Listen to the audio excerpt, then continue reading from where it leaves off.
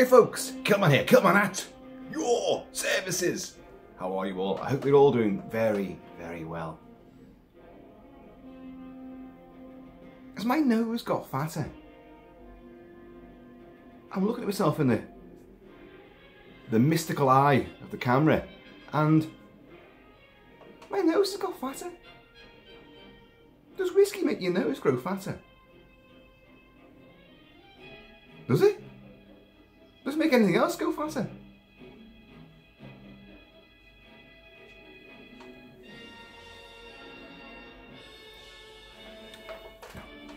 No, it doesn't. In fact, the opposite, I would say. Anyway, folks, what's going on is this. It is now Holy Saturday.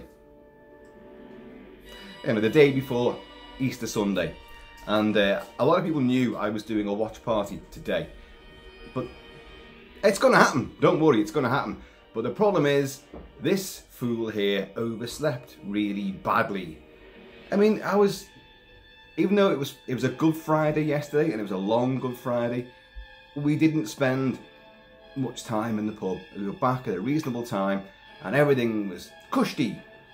Nice chippy supper, you know, and beddy bow-byes, nice and early. That was the mistake, going to bed early, falling asleep early, then woke up very early. Well, the dog woke me up. The dog wanted her breakfast, so I had to come down and feed the husky. And that's not a metaphor or a euphemism.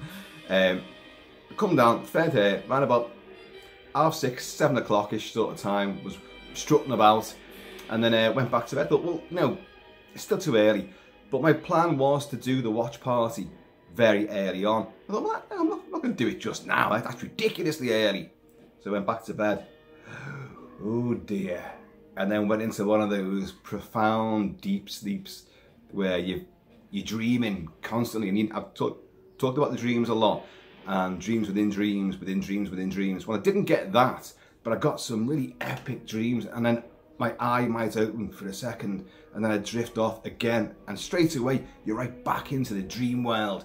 And it was wonderful. Most of the dreams revolved around, a lot of my dreams revolve around someone close to me going, I don't mean passing over, but going missing. We're usually abroad somewhere in my dream, and Mrs. Kilt-Man, oh, I've just got to go and do this, and we're at a strict time limit. I don't mean she's gone missing under mysterious circumstances, none of that stuff, none of the missing 411 phenomena, but she just goes missing, and I've got to try to get through an alien city to get her to get on a train or to get on a plane within time. And last night, well, this morning's dream was, well, a person who was masquerading as my daughter, who looked nothing like my daughter, acted nothing like my daughter, was taking Roxy, my dog, out for a walk in a land I did not recognise, with a big hill which descended into a huge meadow, which she ran down the hill with my dog off the lead. And I thought, no, only I do that, so I need to be in control, but I couldn't catch up. And she got into this field and slammed shut the gate behind it and locked it mischievously. I thought, is that to keep me out as I'm running down, puffing and wheezing? Is that to keep me out, stall me in my pursuit, or to keep the dog from getting out? But in the back of my dream mind, I knew that this was a huge area with a big ridge line just further on. And over the top of that ridge line was a beach, a very long sort of beach full of people who were vacationing. And so it was imperative to catch that dog before it rampaged through people's picnics, which in real life, that's what Roxy does. So and I'm unlatching this gate, coming through into this huge, massive area full of millions of people and loads of dogs. And I just thought, I can't find, where's she gone? And I caught sight of her going over this ridge line with the dog. Even though she was like half a mile away, I could hear her laughing above all the hubbub of the crowds who were there.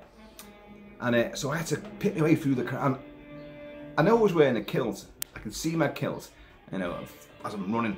And I'm not sure what other attire I was wearing, but going by the speed that I was achieving, probably a fucking suit of armour, because I was going super sluggish. Yes, that dream thing where you're running but getting nowhere.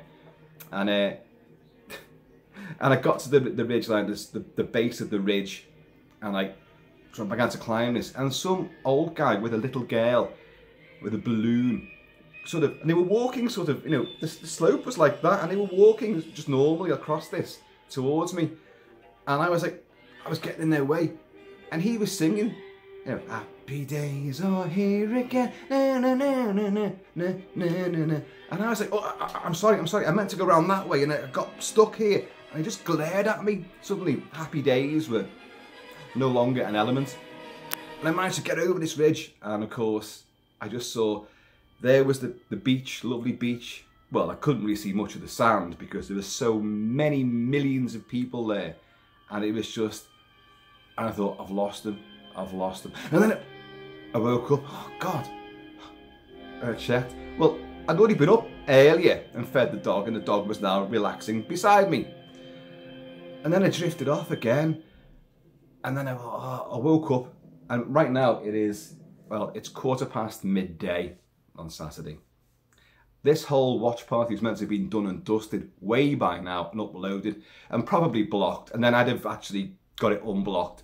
But all that time, I've achieved nothing. Absolutely nothing. So all my schedule's gone out the window, because after oversleeping and overdreaming, and because there's many more dreams than that, but that's the one that's freshest in my mind, I was groggy as hell. So I've had some breakfast, I've had a wallop of whiskey, and well, it is midday now, so you know, it's allowed. And in fact, I did finish off all I had left. But as you guys know, I've educated you well. Empty bottles and empty glasses are never entirely empty. Whiskey is there's still plenty in there.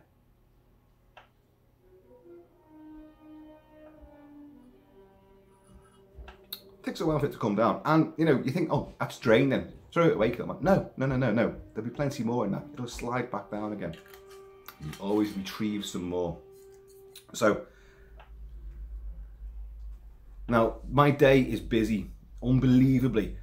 I've still got time to do the watch party because the film itself is only relatively short. And I know, but I've got to factor in my introduction to it and then my aftermath as well, because you know what I'm like. Waffly. What is the movie and the watch party, Kilt-Man? Well, there's a proliferation of clues about you. A lot of dead eyes from Deadites and evil possessed people. Severed hand up there. It's Evil Dead 2, folks. I touted it a while ago, I was going to do it, and I really, the week just gone, I was like, yeah, I'm going to do Evil Dead 2. I'm going to do it as a watch party, yeah, we'll do that. And only a handful of people actually knew what it was. And so this really is by way of an apology to the people who are expecting to see Evil Dead 2 by now. And I'm now explaining why you're not going to see it just yet. But it's going to happen. It's going to happen.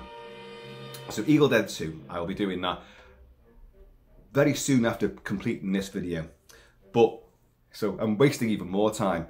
Now today as well, I'm also going to the flicks to see The Pope's Exorcist with Russell Crowe. I'm not going with Russell Crowe, but he's in the movie. And I've been looking forward to this.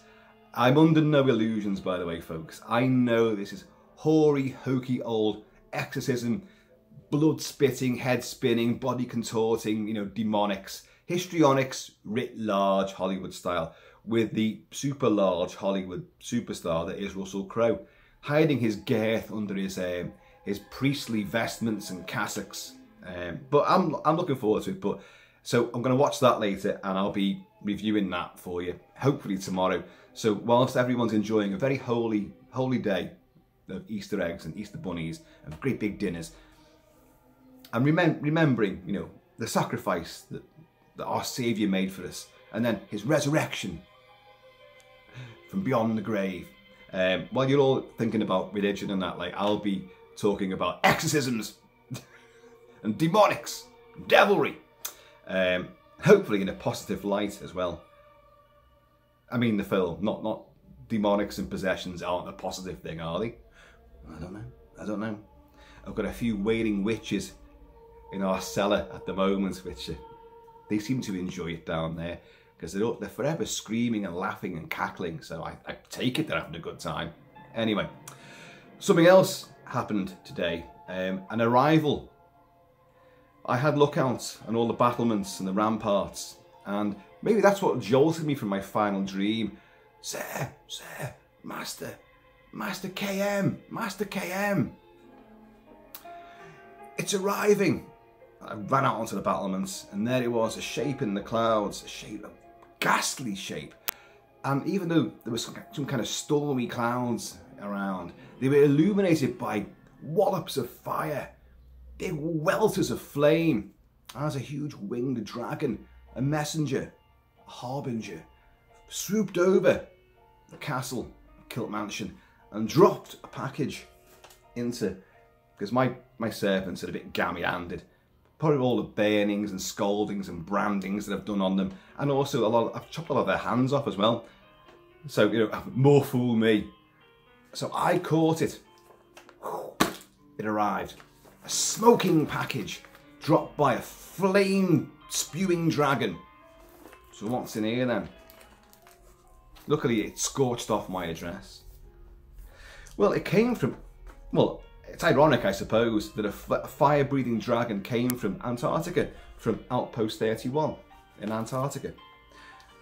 Commissioned, of course, by your friend of mine, Astrodyne, a traveller in time. For 'tis he, Astrodyne. And in here, because he's massively gaffer taped it up again, knowing that I struggle with this bloody stuff. There is something in here which I've been meaning to cover for a long time, and I was awaiting this particular release once I knew it was going to happen before covering it. And just before I ordered it myself, Astrodyne leapt before me. No, don't you worry, I'll get it for you and send it to you. So, he's done us proud. He's made sure that no harm can befall it, even though it was clutched in the jaws of a dragon that breathes fire. You know. It's a crucifix. Get back, I say.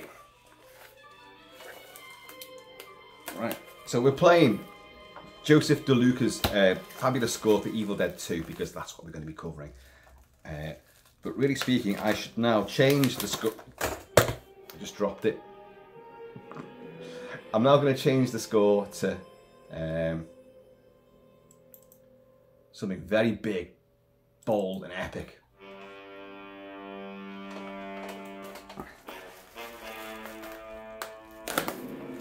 This is from the great Alex North. How jarring and like unsettling is that? I mean, that's actually scarier than Evil Dead 2. Well, it is, genuinely is. Bubble wrap. So, Alex North, phenomenal score. What is it? A lot of you already know what that is. Oh, God. Can't get into it. He does this on purpose, you know. Does Astrodyne. I know he does. We have... It's Dragon Slayer. 1981, 82. Disney's darkest hour. A film that I have been meaning to cover and review since I began this channel. Never got around to it. I always hoped that we'd get a Blu-ray release. Finally it did, but it was just purely Disney. But Disney then did a 4K disc, which is now on much more general release. Because now I have it. There's no Blu-ray in this. This is just a 4K Ultra HD with a digital code as well. And my God, I can't wait to watch this. You've got a commentary by the director, Matthew Robbins, and by Guillermo del Toro. Knows a thing or two about dragons and mythology. Screen test in HD. The Slayer of All Dragons in HD. Now that's a multi-part documentary, I think. Also includes original theatrical trailer. Doesn't sound like a lot on that, but Dragon Slayer on any medium beforehand has had nothing on it at all. So to get this now And apparently the AV quality is absolutely stellar. And it's a gorgeously visually mounted movie. And the flames, the darkness, the contrast between the two, the detailed landscape, the gothic medieval village, and the castles, and the caves and caverns. Whoa. It's Dragon Slayer, folks. So, Astrodyne, cheers my friend. I can't, well I can. I can raise whatever dregs are left in this, and there's still some more, you see? You probably can't, but a load more has arrived. You know, I'm like the parched man in the desert that just manages to get one last drop of water out of the canteen. I better go, water, leave it. Just give me the whiskey. So, Evil Dead 2, The Pope's Exorcist, and Dragon Slayer. You know, I'm going to get all these in the next couple of days. So hopefully Evil Dead 2 will be today, and then I'm going to Flicks to watch Pope's Exorcist. So I'll hopefully review that in the morning. I don't know. I've set myself up for a fall, don't I? You know, I always do this. You like to keep people engaged, so you tell them, I'm doing this, I'm looking forward to doing this. But stuff, that thing that gets in the way, stuff, real life stuff, normally conspires to trip you up and delay you, postpone you, and then you kind of lose your way. This is why many, like Evil Dead 2, I meant to do this commentary a while ago. So, you know, finally I'm going to get around to it. But it's because stuff gets in the way all the time. And even when real life other stuff doesn't get in the way, I screw things up by oversleeping. Anyway, folks, I've spoken enough. This was just to let you know what's coming. And again, that's the mistake I always make, because something else will happen now. No, fingers crossed. And I'll be back with some Deadite fun and action. Again, get yourselves a copy of Evil Dead 2. Most of you will probably have a copy. I think it's on YouTube. It's probably on Amazon. It'll be on many platforms. You'll be able to get hold of a copy of that. And the idea is, I've always got to say this because some people come to this new and don't have a clue. I'm gonna play it, and you're gonna play it at the same time. I can't show you it because for copyright reasons. So I'm gonna play it. I'll do a countdown and we'll press play together, so we'll be in sync watching the movie at the same time. But even the camera's on me, don't look at me, look at the movie, because I'm going to talk all over the movie. A commentary track, a trivia track, an anecdote track. Just going to have some fun with it. I've got to get some more whiskey first, because I want to have fun with some whiskey as well. And we're going to go battling Deadites with Ash Williams, the ever-beleaguered Ash Williams, with less and less of his body each time. Like,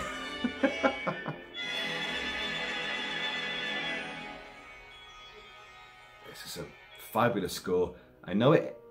The score itself, people find it very alienating. Some people don't like it and they feel disconcerted and they just don't like it. They have to turn it off. No, I don't get it. But if you do get it, then you love it. It's one of those things, Marmite.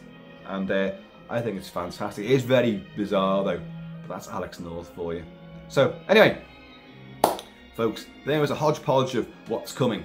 So please, in the meantime, in this ever helter-skelter, oversleeping, groggy, dream-filled in-between time, please keep it Celtic, keep it Celtic. And I am going to see you all, well, much sooner than here there be Deadites and dragons! Wow, the Kilt Mansion's getting full, isn't it?